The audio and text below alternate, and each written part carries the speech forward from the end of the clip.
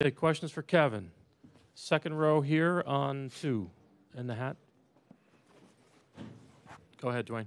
Thank you. Kevin, two things. One, just your thoughts on the game. Obviously a record, 211 points. I know the guys have talked about trying to make it more competitive, but just your thoughts on the game itself. Yeah, I mean, the shot making from the East was incredible. I mean, hard to play defense when somebody's shooting 30, 40 footers over you, you know. So, display of shooting tonight, great display of shooting tonight by them, and record-setting points is pretty cool. Curious, the only other question I had after that is obviously you guys are going into the second half of the season. Look like you're going to be healthy going into the Dallas game. How big will that be moving forward in what you guys are trying to accomplish? Yeah, it's a good test for us. They've been playing well lately, and they got some new additions to their team, which is going to challenge us. So it's a great game to start the second half of the season with. Front row, center. Ozzie Birdsell here with the Maroon Tiger at Morehouse College. This year, the league made even more changes to the Saturday night events. Do you think the league is doing a good job in making the events more entertaining for the fans? Yeah, I mean, I feel like the league is always looking out for the fans and trying to keep their interest high. You know, this All-Star Weekend been going on for a long, long time, so to keep people engaged is tough to do, you know. So I think they're doing the best job that they can. I mean, people are always excited for All-Star Weekend, and I think they do a great job of trying to keep everybody engaged the whole time. Again, right in the front. This is Nate Eckes, the Indy Star. Katie, it's 20 straight All-Star appearances for LeBron. So just you've seen a lot of these from him. Just what appreciation do you have for kind of what it's taken out of him to sustain it at this age, at this late in the game? Yeah, it's just testament to the hard work and the enthusiasm he has for the game of basketball. You know, obviously multi-talented at everything on the floor, but I think anybody in any walk of life could pick up on his love and care for the game of basketball, his teammates, and just helping pushing the game forward. I mean, I think everybody can take from that and learn. And his story has been inspiring for the last 20 years. Eric, fourth row on the right. Hey, Kevin. You obviously got to play with Steph. You talked about the incredible shot making tonight. Just what have you seen from Dame pushing that distance further and further out as the years have gone by? Yeah, me and Kawhi was in awe of him shooting from the half-court line like it's a free throw, you know. And that's just strength, power, just muscle memory, you know. There's somebody who works extremely hard every day on their craft to be able to do that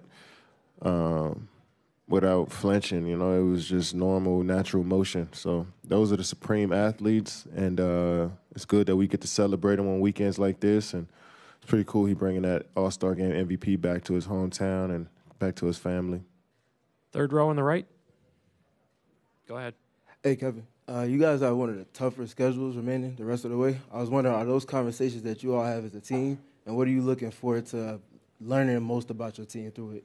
No, we don't really necessarily talk about the strength of schedule. We respect every team regardless, and we try to focus on us as much as possible each night.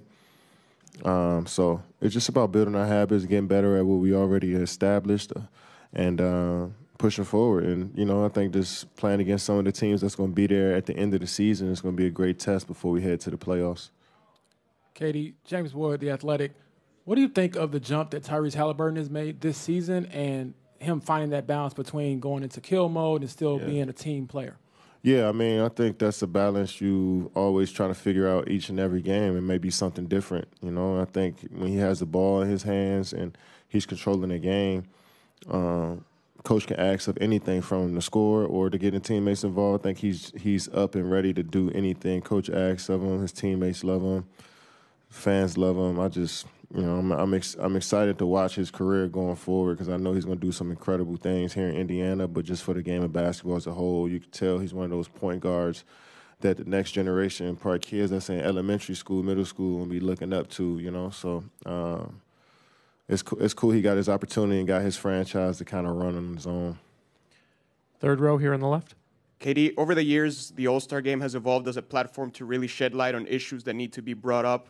This year, it was a platform to really showcase women's empowerment with Steph and Sabrina. Yeah. Over the years, how have you seen the All-Star Game evolve into this platform where you can really bring to light issues that need to be brought to light? Yeah, I just feel like, I mean, it's always been that way in the NBA, I think. And since the social media era, you know, it's probably seeing more and more of it from each team. But I think a lot of guys in the past as well have stood up for things that they believed in, social issues in the league. And it's given us the, you know, confidence to go out there and do that as well in this generation. So we're only doing what we've seen the greats do before us, and they set a great example when it comes to that.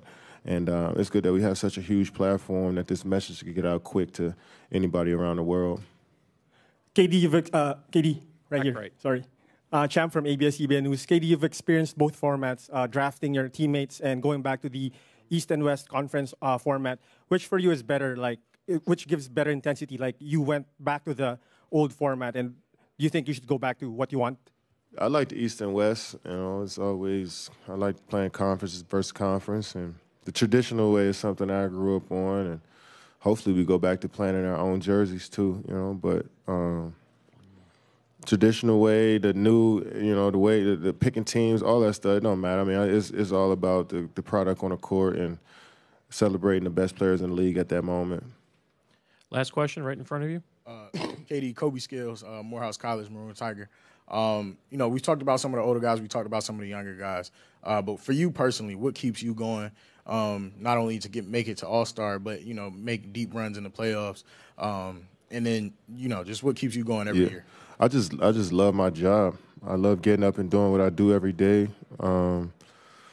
It's just in my DNA at this point to just get up and hoop, you know. So I enjoy every part of it. It's stressful times, no doubt, but I enjoy that too. I mean, obviously when I'm out of those stressful times, it's cool to look back and get better from those, but I just love everything about my job, you know, and I want to do it as long as I can.